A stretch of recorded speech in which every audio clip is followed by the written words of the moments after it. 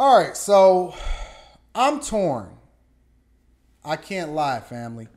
I'm a little bit torn. I'm absolutely torn with whether or not I think this is a good idea. But let me tell you why. Let me tell you why. I know that there's a lot of people that's going to say, man, this is dope. This is awesome. This is big. We need to support it, so on and so forth. You know, all of that, right? I know it's a lot of people that's rocking in that space.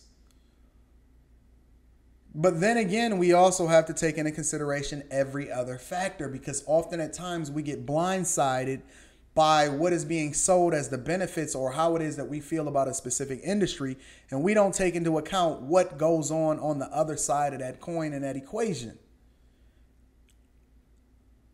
Now, me trying to be as objective as possible, shout out to the Thanos mug, me trying to be as objective as possible, I'm trying to be open-minded to what the possibilities are considering. And I'll tell you why.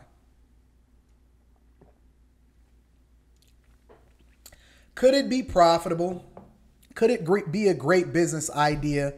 I have no doubt in my mind whatsoever. It sounds like a very smart business move from a financial perspective. But on the flip side of the equation in the coin, I'm always looking at it from a moral and ethic perspective. Hear me out. Hear me out. Because you already know that Anton stands on the idea that all money is not good money. Shout out to all of the super chats too. I started rocking with for about a month. I just subscribed to your Patreon. Thanks, family. I appreciate it. I'm not the type of person that actually advocates for this thing, because I'll give you a similar example. Not the same, not even close with regard to the industry, but I'll give you a similar example. I believe in my heart of hearts that the casinos in downtown Detroit was one of the worst things that could have ever happened to the city. Now, you will have people on the flip side of that coin and equation, and they'll say stuff like,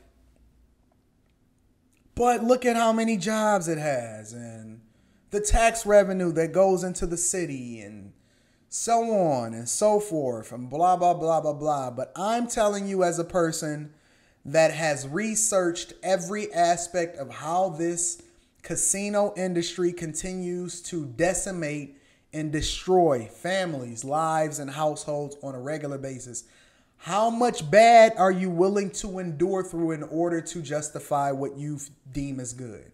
Are we having a conversation authentically on both sides of the equation in order to truly be able to make an informed decision? I'm serious. Think about it. Listen, you talking to a guy that very much has been embedded into the gambling industry significantly. I still like to gamble, right? I can afford to. The amount of money that I spend in the casino is very, very insignificant to the amount of revenue that I generate. Facts. As a matter of fact, I spend less now than I did 15, 20 years ago, 10 years ago. I used to go in the casino with $30,000, $40,000 now I may throw on the table 5 or 10 grand just to have a good time, depending on who it is that I'm entertaining and me going down and taking them to the restaurant, so on and so forth. But I wanted to explore exactly what it did to families. So what I did was I started having conversations with people that were on the other side of that fence that said that I can't stop. I've lost my businesses. I've lost my house. I've lost my family as a result of being immersed in this world, and it's going to take me out, and I've already made up in my mind that I'm never going to stop. It's just over for me. I did a video. See, this is why I'm able to have these conversations. I did a video on my channel of what it's like to go to Gamblers Anonymous. I shared that content with you guys. I've talked to people that have went to jail went on a downward spiral. See, it wasn't just the gambling. It was a gateway to other things that they would have not necessarily been exposed to had they never went into that lifestyle. In addition to that, it does not necessarily help the city. People are not coming to a lot of these cities that have these gambling facilities and spending a lot of tourism dollars. They do it in Vegas. They do it in Macau. They're not doing it in Atlantic City. They're not doing it in Detroit. They're not doing it in Springfield. They're not doing it in Biloxi, Mississippi. It's the truth. And so what you find is that the majority of the people that continue to spend their money in these facilities are of the local economy. Walk into any casino early in the morning. Go in at 8, 9, 10 o'clock in the morning. You know who I see? Seniors spending their pensions, their Social Security benefits, all of that. They're in there. They will bust them down there. They busting them down there, draining them, and they'll drive them back. I'm telling you the truth. So now that we have the additional context, I'm not telling you that it's not fun. Why do you think that they put up the gambling hotline and all of that is regulated? Because they understand. You know how many people try to ban themselves from casinos? Real talk. Real talk. I'm telling you the truth. So is it fun? Does it bring in tourism dollars? Does it add jobs? Yeah, sure. Of course. There are benefits. Of course there's benefits. Me being objective says that. See? You can't blame the casino business for lack of responsibility. This is the short-term thinking or the short mindset that a lot of people have.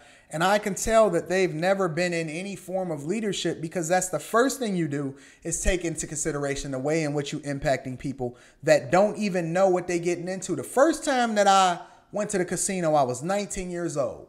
You can't even do it here in Michigan or in the United States. So we went over to Canada because in Detroit, you can just drive right over to Windsor. I've seen it happen a million times. You got some kid that just went in there to celebrate for their birthday. They threw $20 down on a roulette table. They hit for 30 times for whatever it is that they threw down on their first time, and they get hooked. They get hooked. You don't even truly understand what it does to your brain when you win the first time that you walk into a casino. I'm telling you the truth, fam. So you short-sighted when you don't understand what responsibility you take. And that's why they say with great power comes great responsibility. What you think, casinos is built off winners? Anyways, I digress. I use that example in order to illustrate something else when it comes to this $175 million compound that's being built in Detroit, right? I'm from the hood. Most of us are. I still know a lot of people that's engulfed. Can't for the life of them be able to kick this habit, lips turning black.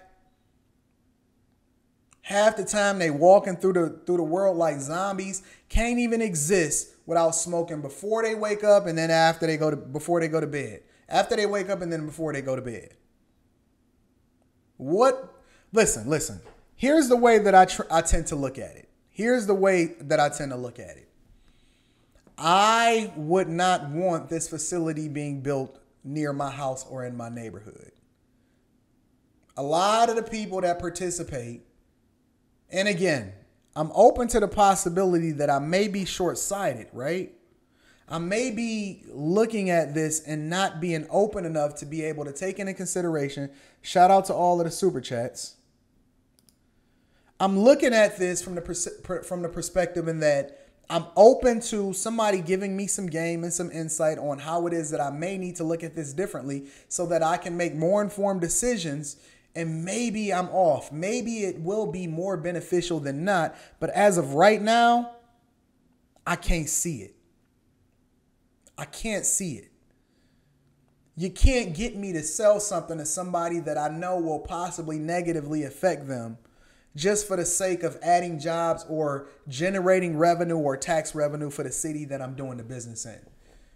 I always lean back to what I want my daughter to do it, what I want this type of facility to be in my neighborhood. And if no, then why would I want to advocate for it in somebody else's neighborhood?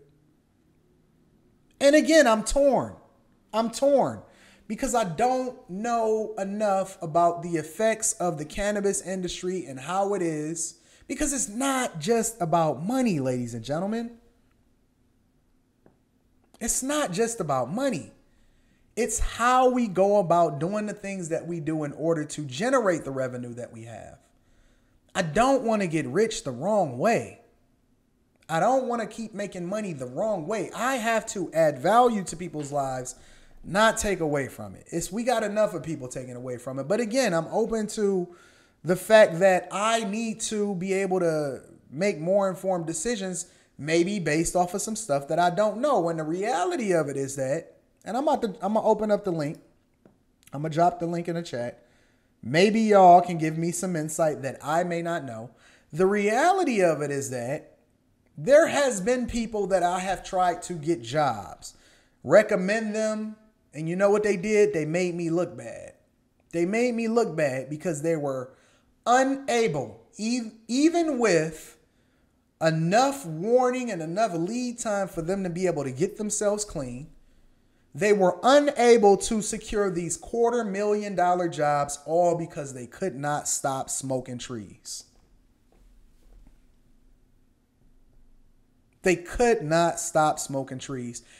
At what cost do we continue to do the things that may not necessarily be on the up and up just so we can make more profit? Why do we compare ourselves to people of old that did it the wrong way in order to try to justify the gains or the means by which we go about doing things? I don't know. Honestly, I'm torn. I'm not advocating against it. I'm not advocating for it because I don't know enough information for me to be able to make that type of decision or to recommend to you guys. So I'm going to defer to learning more about it. Let me drop this link in the chat so that I can get some more information from y'all. Because honestly, my initial instincts is that no.